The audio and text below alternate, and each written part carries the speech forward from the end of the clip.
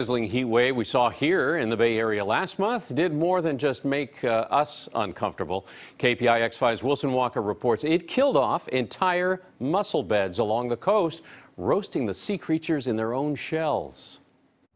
Well, it was the second week of June when we were all sweating out that heat wave. Maybe you're like me, you don't have air conditioning, but turns out the heat was particularly brutal for a whole lot of residents here along the Northern California coast. We've seen smaller mussel die-offs in the past. I've been working here for about 15 years, but nothing of this extent. At the heat wave's peak, the temperature here was about 77 degrees, warm for Bodega Bay, but downright hot for the mussels left to bake in the sun for hours when the tide went out.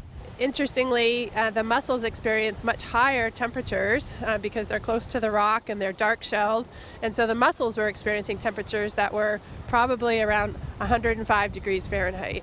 Maybe not hot enough to consider them ready to serve, but certainly hot enough to kill them in large numbers. They burst open much like they would in a pot, and that is bad news for all sorts of species out here.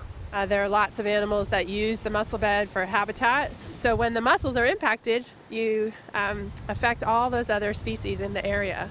Jackie Sonis is the research director at the UC Davis Bodega Marine Lab. The die-off happened right in their backyard. She says these mussels could very well be telling us one more part of a larger story. Climate scientists believe that extreme heat events will become more likely. Unfortunately, we are getting to the point where, we could be experiencing air temperatures that cause that to happen more frequently.